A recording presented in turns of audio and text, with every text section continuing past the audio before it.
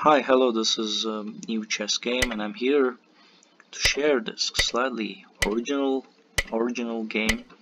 And let's say d6 is inaccuracy because I'm supposed to play here and I'm like preparing position to have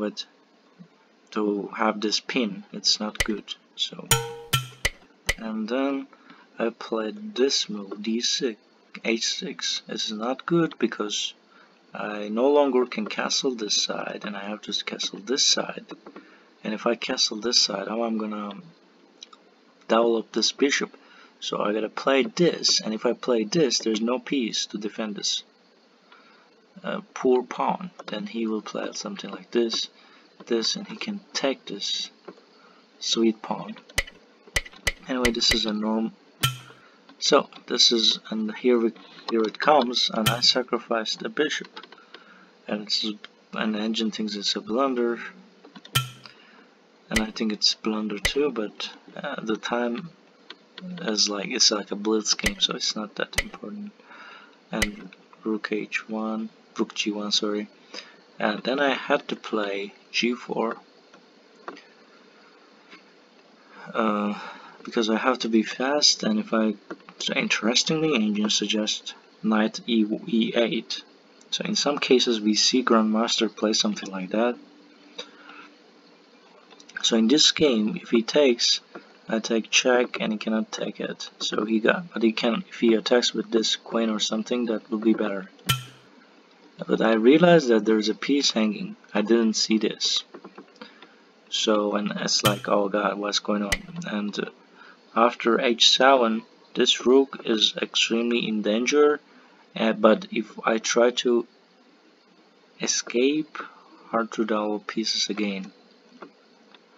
This is like, it will be very hard for me, and it's better, I thought, just let it go and play something else. So that's why I played this. So if I don't play this, it's so slow for me.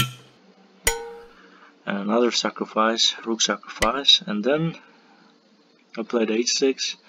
I have to thread the piece to have the tempo and attack, and he played this stupid move, and it was his blunder, and I was happy. And after this, the game is like cool, and I'm finally happy a bit here in this position, and I can take this knight, sweet knight here too, and take, and he did a mistake actually because of this, and then I can take another pawn.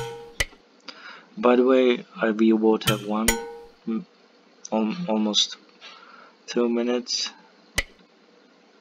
g6, knight a4. That's a blunder. He's trying to defend this pawn, but this knight is very passive there. So what to play?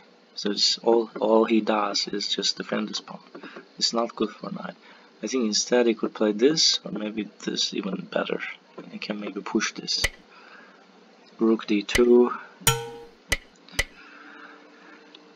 Rook d4. I think the rook d4 was a very good move, but I didn't see this rook c3, and we have some time pressure here, and then so this is endgame sort of, and yeah. So, and the game goes like this.